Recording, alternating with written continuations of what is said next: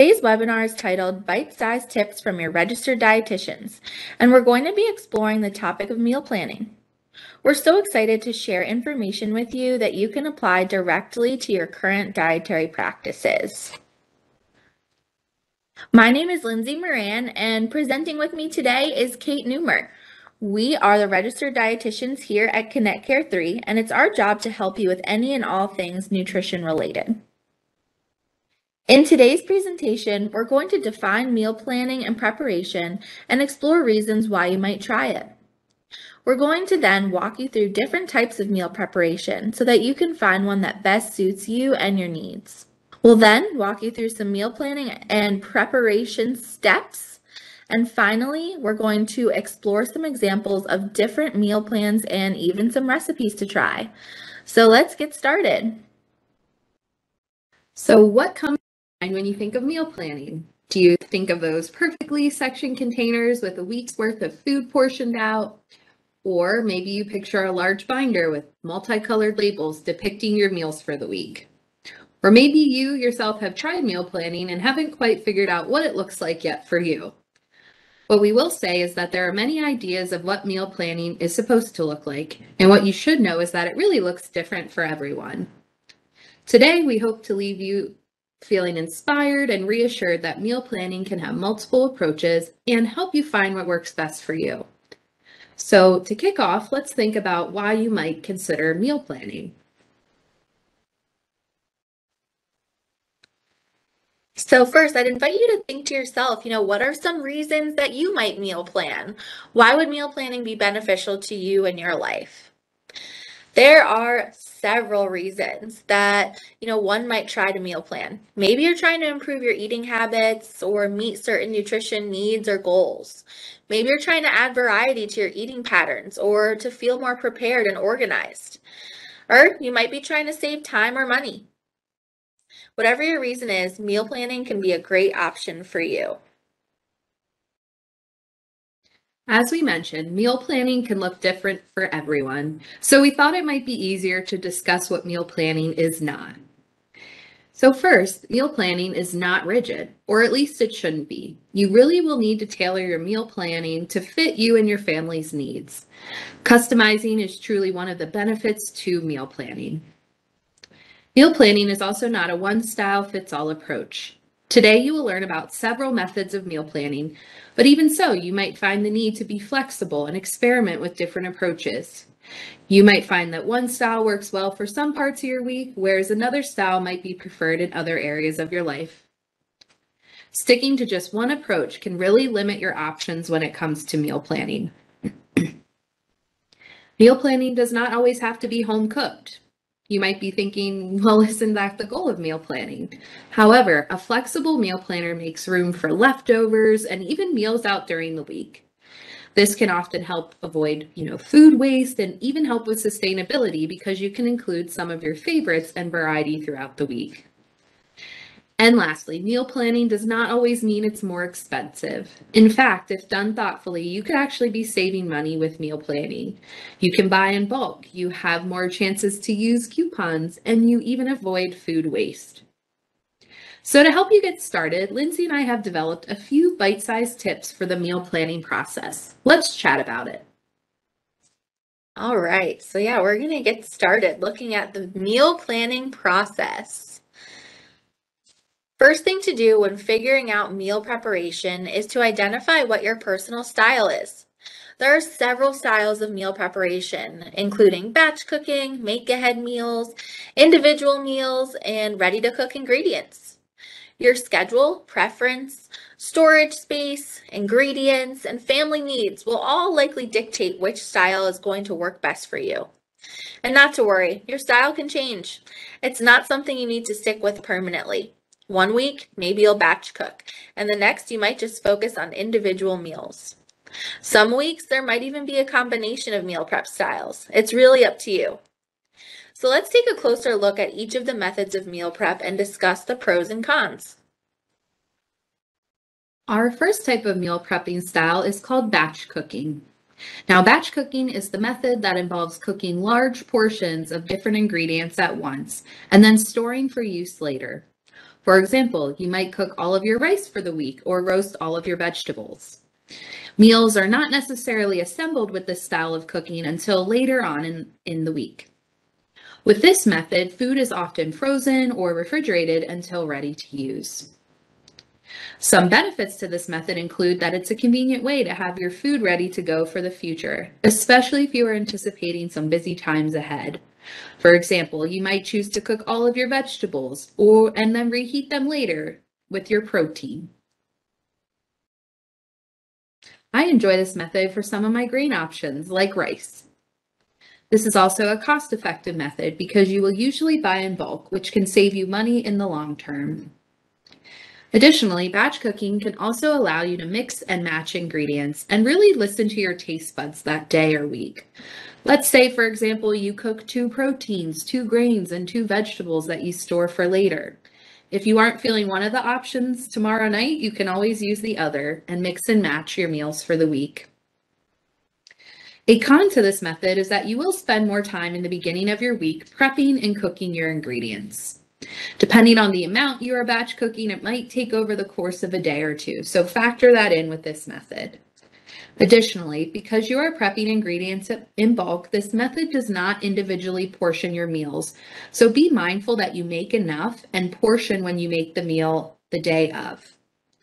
Lastly, with this style of meal prep, you do run the risk of food spoiling, so make sure you're storing properly and not for too long. Another similar meal prep method is called make-ahead meals.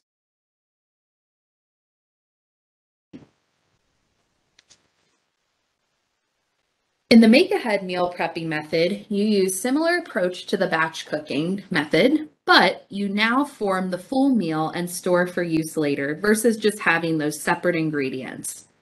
For example, this could be baked oats made to be eaten throughout the week. It could look like a dinner casserole or soup and chili made ahead of time and then reheated. The benefits to this method is that you have a meal in a matter of minutes. And this honestly fares well for someone who's on the go a lot or does not have a lot of time to cook more than maybe 1 or 2 days a week. This method can also be great if you have an upcoming busy season. Maybe you are expecting a baby or awaiting a surgery. This style can also be beneficial for portioning your plates since the meal is already put together and can be stored in pre-portioned containers. Using the make-ahead meal method is also cost-effective since your plan will be to make the food right away and then eat it throughout the week, minimizing your food waste. This style is conducive for those who like cooking in bulk with crock pots, Instapots, or even casseroles. Some downsides to this method is that you will be repeating meals during the week and that this doesn't work well for people that don't like eating the same thing multiple days in a row. Similar to batch cooking, you are also spending a larger amount of cooking time up front or even in your free time, so take that into consideration. Next, let's chat about individual meal prepping. All right, so individual meal prep is somewhat similar to those make-ahead meals, but more so focuses on preparing full, fresh meals to be refrigerated that can be quickly grabbed and consumed on the go with minimal further prep. For example, you might make a turkey and cheese sandwich with a side of carrots and an apple the night before work. Put it all together in a bag and have it available to quickly grab for your lunch on your way out the door the next day. Another example might be if you were to put all of your ingredients you need for a smoothie into containers ahead of time, store them in the freezer or the refrigerator so that all you need to do is blend once it comes time to eat and prepare those smoothies. The benefits to individual meal prep include having ready-to-eat meals on hand when you need something that's quick and requires minimal prep time. It saves time during your busy week and makes things a little less hectic as you're working towards your nutrition goals. Finally, this method can also help you to plan out your nutrition. For example, if you know that you're having, again, maybe that turkey and cheese sandwich with carrots and an apple for lunch, you can plan your breakfast and dinner accordingly to help you meet your nutrient needs. You know what gaps you need to fill for the remainder of the day and can avoid being too repetitive with ingredients. Some cons to this method include the time commitment up front. Depending on how you choose to individually meal prep, this may or may not be an issue. If you're someone who's just preparing one meal the night before, it might not take you more than 5 to 10 minutes. Whereas if you're going to prepare multiple meals for several days of the week, it can take a longer chunk of your time up front. Furthermore, it's important to consider the shelf stability of the foods that you're choosing to prepare. If they're going to be sitting in the refrigerator for more than 3 to 4 days, you're going to want to make sure that they're still safe to eat and, of course, that they're still tasty. Being mindful of expiration dates and the freshness of ingredients is important in this method. I often see this method being used by parents of school-age children, as it can be really helpful to make mornings a little bit less chaotic. If lunches have been packed the night before and are ready to go, it's one less step to think about while you're trying to catch the bus. Plus, it ensures that your kids are getting a nutritious meal and not just whatever you had lying around to quickly toss in their backpack in the morning. So finally, we'll move on to our last meal prep style, which is ingredient prep. Ingredient prep is my personal form of meal prep, as I'm someone who doesn't like to spend a lot of time cooking on the weekend, and reheating similar meals throughout the week over and over again is not my cup of tea. Ingredient prep is defined as preparing your ingredients ahead of time to reduce overall cooking time when making your meal. For example, maybe you come home from your weekly shopping trip on Saturday or Sunday, unpack your groceries, and think about the meals you've planned to eat for the week. If there's a salad on the menu, you might wash all your lettuce and chop up the veggies. If you're planning to snack on grapes and blueberries, again, maybe those will be washed and put into containers so that they're easily accessible for your snacks throughout the week. Maybe you'll hard-boil some eggs that can be added to your salad as a source of protein or used in another dish. Or you might cube up some chicken and throw it in a marinade so that it's ready to be cooked tomorrow night for dinner. I usually think of this method as taking 30 to 60 minutes to do any task that's going to help you to stick to the meals you've planned for that week. I really like it for a few reasons. Number one, it allows you to save time throughout the busy work week. You'll do the bulk of that prep work ahead of time, and all that's left is cooking and assembling the meal that you choose to eat. This also allows you to create fresh meals and avoids the need for reheating something that was cooked a few days before. Finally, still gives you room for flexibility. If something comes up, you can make a change or choose a different meal for that particular night.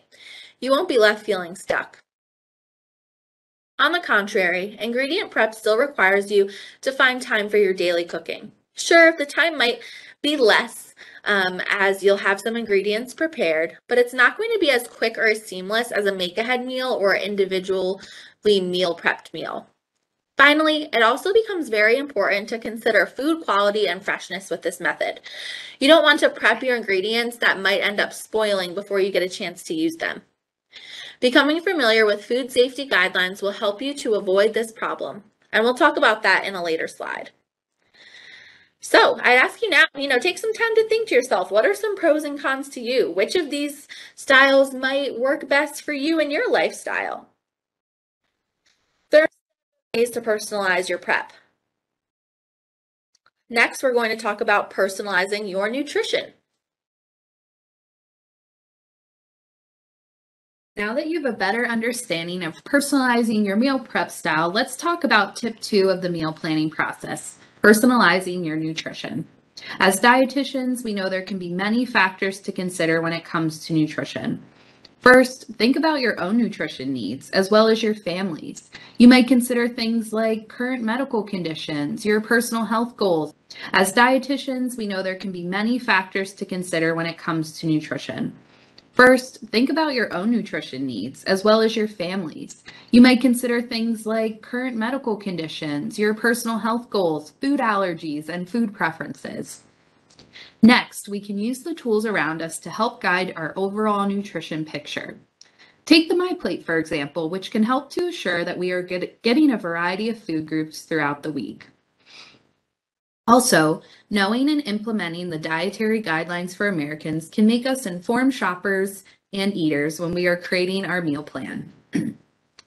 We realize the effort and complexity this sometimes can add to meal planning, and as registered dietitians, both Lindsay and myself encourage people to use their resources, and this includes working with a dietitian. We enjoy helping our clients to personalize their nutrition and find an approach that fits their needs. So when considering your nutrition, make sure to stay up to date with those dietary guidelines for Americans. So as Kate said, when personalizing your nutrition, it's important to first become familiar with the components of a healthful, well-balanced eating pattern. And the Dietary Guidelines for Americans, 2020 to 2025, does a great job of highlighting some things to consider when creating that healthful diet. First, the dietary guidelines include 3 dietary principles, and they are the following. Number 1, meet nutritional needs primarily from foods and beverages. Number 2, choose a variety of options from each food group and consider the MyPlate, which we're going to talk about next. And number 3, pay attention to portion size. Furthermore, the guidelines also encourage that you follow a healthy dietary pattern at every life stage, that you customize and enjoy nutrient-dense foods and beverages that reflect your personal preferences, cultural traditions, and budgetary considerations. That you focus on meeting food group needs with nutrient-dense foods and beverages and stay within your recommended calorie limits. And last but certainly not least, it's recommended that you limit the intake of foods and beverages that are high in added sugars, saturated fat, and sodium. So all of that can seem a little bit challenging or overwhelming to start sorting out and thinking about, okay, well, what do I do to eat healthier? So we're going to talk about how easy some of those first steps can be. The USDA's MyPlate is a helpful guide in choosing healthy, well-balanced, and nutritious meals that follow those recommendations of the dietary guidelines. As you can see on the image, the MyPlate helps to guide you into making well-balanced choices at mealtimes. It suggests that you fill half your plate with fruits and vegetables, a quarter of your plate with grains, such as brown rice, pasta, whole grain breads or crackers, and the final plate with lean sources of protein. So things like chicken, fish, lean cuts of meat, or plant-based protein sources. The plate also encourages intake of low-fat dairy products such as reduced-fat milk, cheeses, and yogurt. If you're looking for a simple place to start, try modeling your next meal after this guide. Think to yourself, is half of my plate full of fruits and veggies? Did my meal include a source of protein? A whole grain? If not, what changes can you make to align your next meal to the MyPlate pattern? Remember, it's okay to start small. Let's say most of your meals currently only contain protein and grain sources. Maybe you'll try by adding a serving of fruit to your next lunch or a favorite non-starchy vegetable to dinner a few nights per week. Starting to change your diet is as simple as that. So let's look further at the MyPlate food group recommendations. When coming up with your meal plan, it's a great idea to factor in these different food groups that you should be eating. Now, although eating perfectly is not the goal nor realistic, try to incorporate these serving recommendations when you plan out your meals. Again, these are general portion recommendations, so keep in mind your own individual needs might look different. For fruits, we need about 2 cups a day. Ask yourself, did I select at least enough for 2 servings of fruit per day? This could be a bag of apples, some frozen blueberries, dried mango, or canned peaches. For vegetables, we need about 2 to 4 cups a day. Consider fresh varieties, but also rotate in some frozen or canned options to get you through the later part of the week. For grains, we want to try and make half of them whole grains. Aim for 3 to 5 ounces of grains per day. And to give you an idea, 1 slice of bread or half a cup of pasta or rice is equal to about 1 ounce. We also want to aim for 5 to 7 ounces of protein a day. For protein servings, you can really use a variety of sources, both from animals and plants, such as eggs, fish, poultry, beef, beans, and even soy. So to give you an idea of serving size, typically a deck of cards is about 3 ounces of protein. And finally, on average, we need about 3 cups of dairy a day. This could come from milk, yogurt, cheese, or even non-dairy milk options, which add the calcium back to the product. When you are looking over your meal planning ideas, try to locate where you have used these food groups. If you feel your meals are lacking or a food group is missing, you could aim to include them in the snack in between meals or even as a side to an additional current meal you have planned. MyPlate and the food groups are a great tool to help guide those meal ideas and to consider your overall nutrition into your meal planning.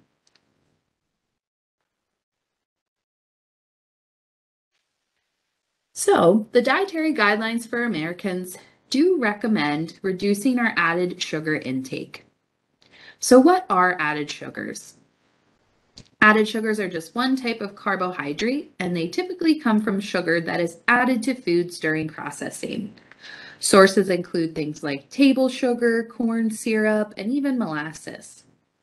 Although we need carbohydrates for quick energy and function, too much of the added sugars can lead to unwanted health implications. The dietary guidelines for Americans recommend that we limit added sugar to less than 10% of our calories per day.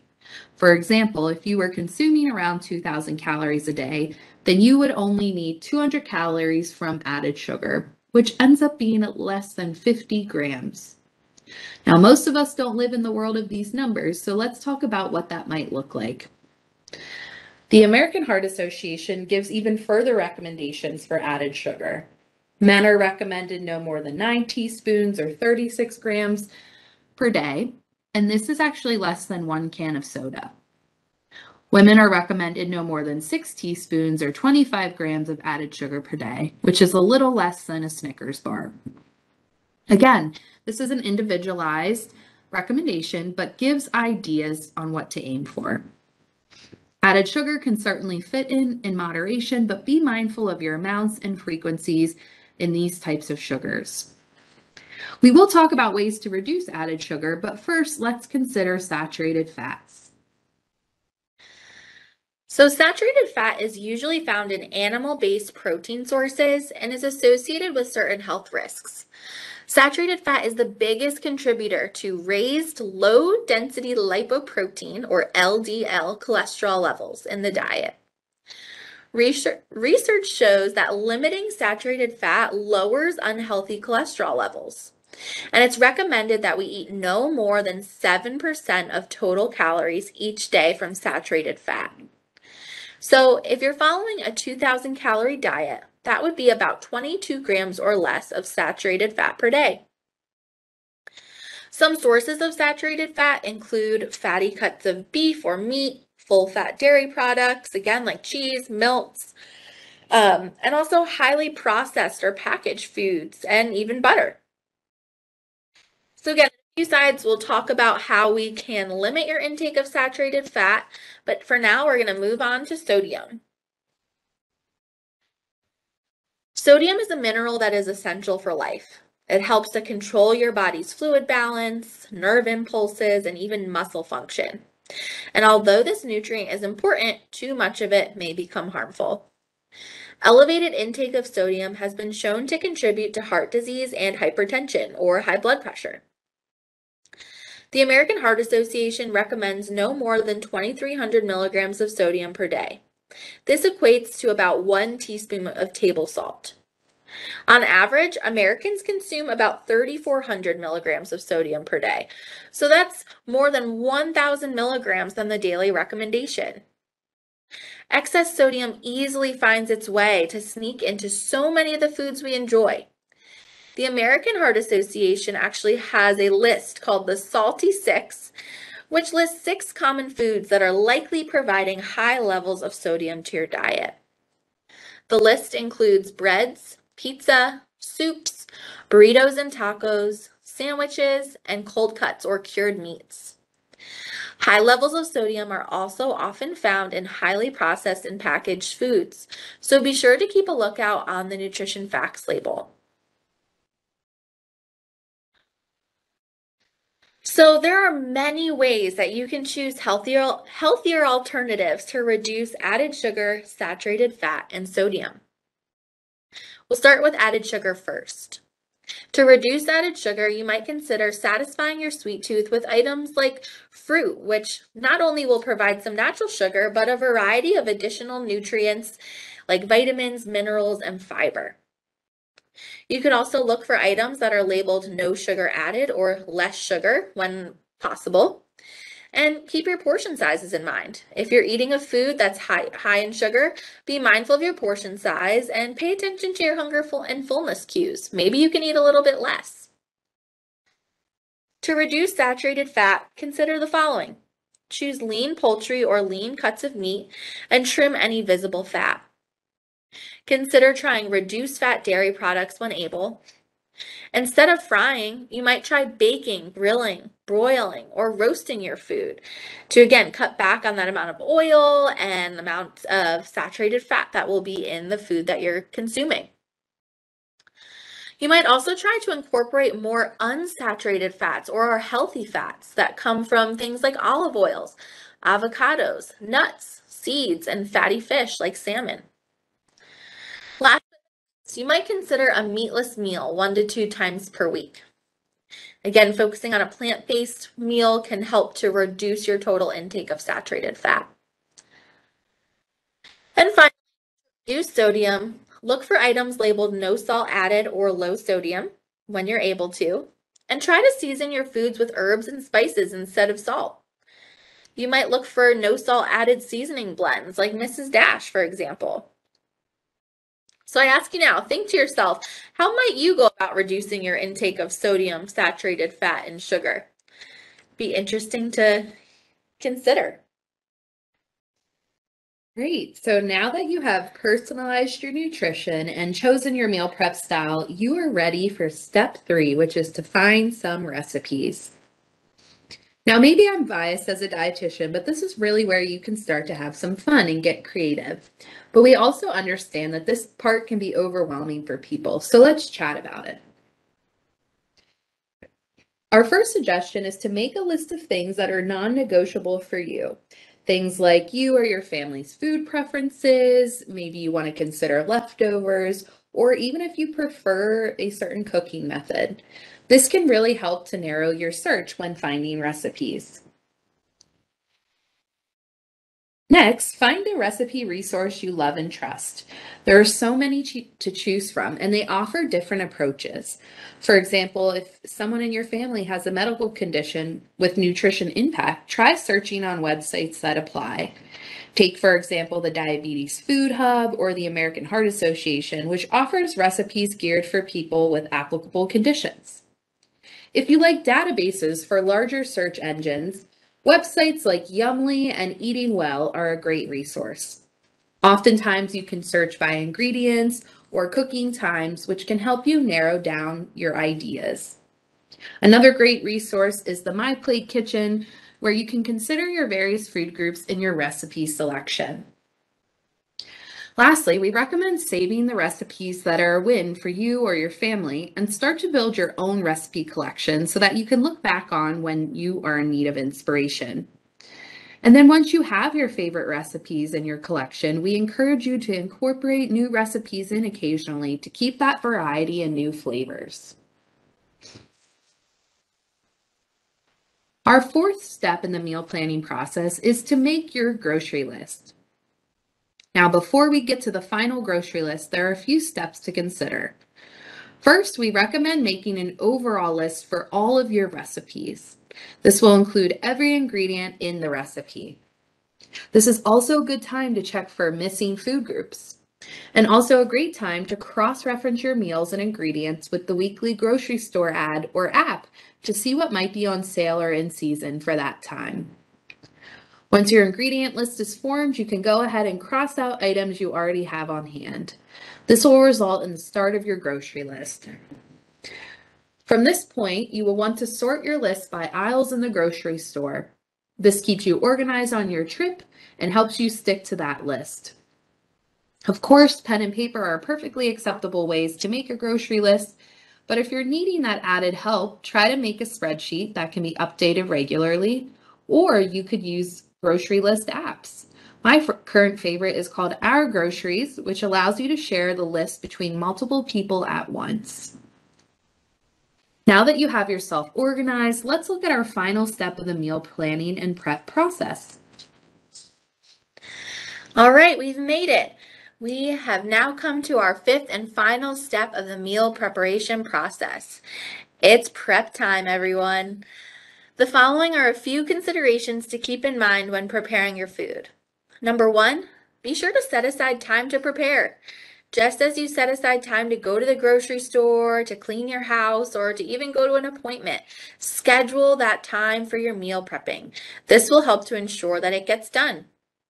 Number two, use safe cooking practices. This one is so important. Making sure that you take precaution and follow food safety guidelines is key to preventing foodborne illness. You should always wash your hands before handling food and after touching any raw meat, poultry, or seafood. Furthermore, always wash your produce and make sure you're cleaning all surfaces prior to coming in contact with food. You should also use a thermometer to make sure that you're cooking meat, poultry, and seafood to a safe internal temperature. And of course, don't let perishable foods sit out for more than 2 hours, as this can increase bacterial growth and lead to those foodborne illnesses. Finally, be familiar with how long it is safe to keep food stored in the refrigerator and freezer for. You might refer to resources such as the USDA's Food Keeper app or SaveTheFood.com for more information. Number three, divide your food into appropriate portions and containers and store appropriately. Again, whether that be the freezer, the refrigerator, or wherever it's best to store the food that you've made. And finally, step number four, enjoy your creations. We want you to enjoy the meals you've made and to, make sure that you're including foods that you really like. So that's a wrap on the meal planning process. You learned about steps 1 through 5, and although we've got it down to a system, it's still important to be flexible. Let's see what that looks like. We've taken the time to walk through the meal planning process and to explore all of the many opportunities to help make your weeknights a bit more nutritious and less hectic. All of that being said, it's important that we recognize that life happens. No matter how well you've prepped, how delicious your meals are, or how organized your refrigerator looks, there is always the chance that something will come up that's going to throw a wrench in your plans. This is where it becomes important to be flexible. The meal you thought you were going to eat on Monday for dinner might just have to become Wednesday's lunch. Maybe a friend will invite you out last minute, so you're going to miss one of your prepped meals in order to join them at a favorite restaurant. It's okay. Keep an open mind and be creative about ways that you can use the food that you've prepared. When you're first beginning your meal prep journey, I'd encourage you to live by the motto that less is more. This prevents you from having too much prepped and needing to throw out what you didn't get to or what went bad.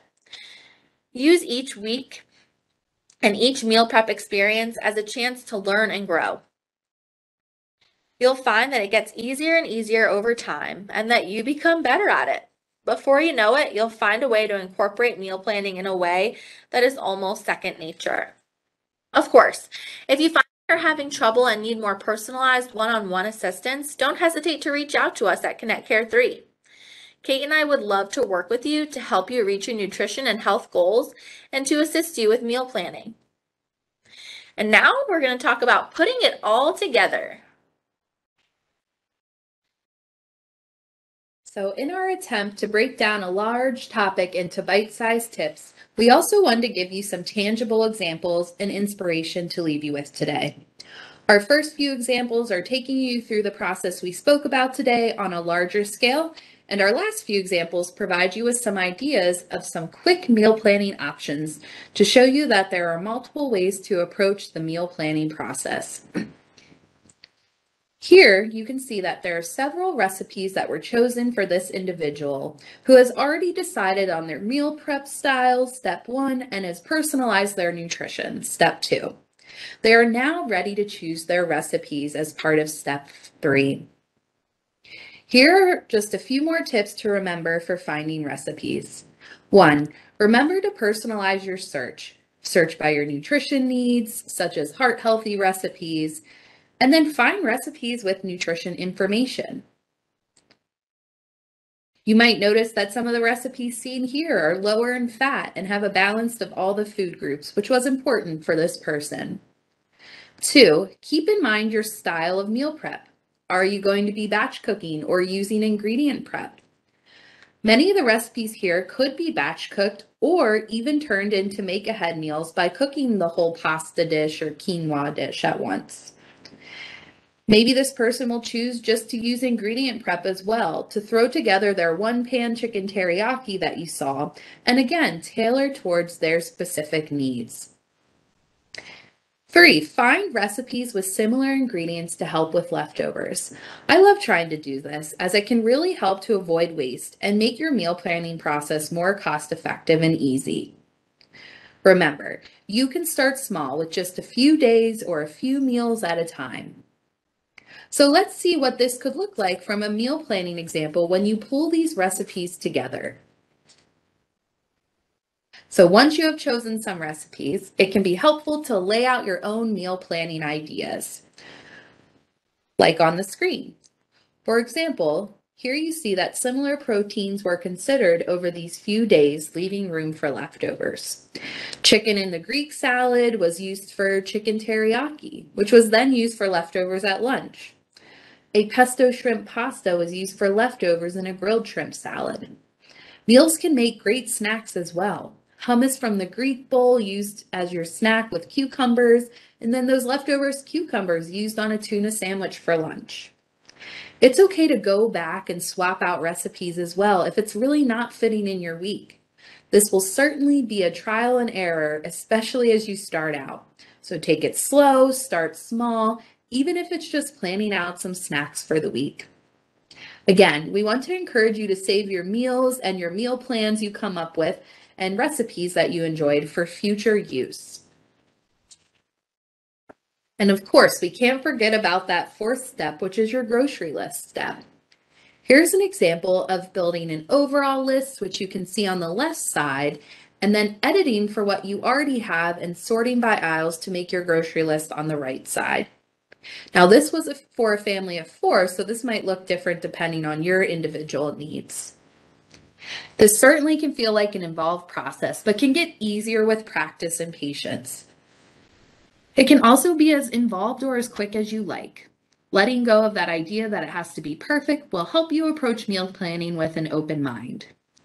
So let's look at how you might approach meal planning with some simple and quick meal ideas.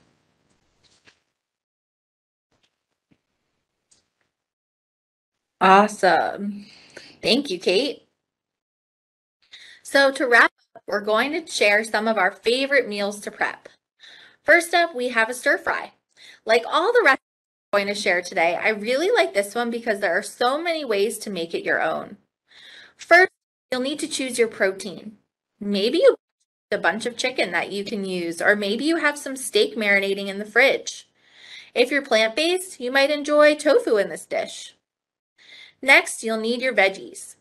You might have done your ingredient prep and chopped and prepped some broccoli, peppers, onions, or maybe sugar snap peas on the weekend, so they're go into your pan. Finally, that you also batch cook some rice and have that waiting in the refrigerator as well. At this point, all you need to do is put all of your ingredients into a pan with a little bit of olive oil over medium heat. Cook until it's heated through, and of course that protein is up to an appropriate temperature, and add your favorite sauce or seasoning. In a matter of minutes, you've got a delicious and nutritious meal. Fajitas follow a very similar concept as the stir fry. Again, all you'll need is your protein and a veg ready to heat up. Once they're heated through, add your fajita seasoning, saute, and serve. You can enjoy this on a whole wheat tortilla over a bed of rice or make a fajita salad. Don't be afraid to add additional toppings like salsa, avocado, and cheese as well. Another great thing about meal preparation is that you don't have to prep everything from scratch. If you know you have a super busy week ahead, Part of your meal planning could have been to purchase frozen veggies or frozen rice that could quickly and easily be heated up as a component to these meals. Who knows? Maybe you even chose to look for pre-cooked chicken. Maybe it was a rotisserie chicken or maybe some frozen pre-cooked chicken that just needs to be microwaved. Don't always feel that your options need to be limited to fresh foods. Frozen and canned options are often just as nutritious, can save you money, and are super convenient. I would note, though, that you should try to avoid sauces and frozen items, and when purchasing canned foods, be mindful of the sodium content. You might look for low sodium or no salt added varieties, because sometimes these can be a little bit high in that salt. So keep that in mind. This recipe combines zucchini noodles with regular spaghetti to provide you with the benefits of added veggies without losing the taste and texture of your favorite pasta. This meal may have been one you made completely ahead of time and are choosing to reheat, or could be put together the night of. You may have chosen to spiralize your zucchini ahead of time to eliminate one step, and maybe you prepped your meatballs ahead of time as well. All this leaves is the need to boil your spaghetti, heat the remaining ingredients, and add your favorite sauce. Again, there's so much room for versatility and personalization here, but this recipe is a great place to start and then add your own flair. We challenge each of you today to try and incorporate at least one aspect of meal planning to your routine in the upcoming weeks. How could a little bit of preparation positively impact your daily life? We can't wait for you to try and find out.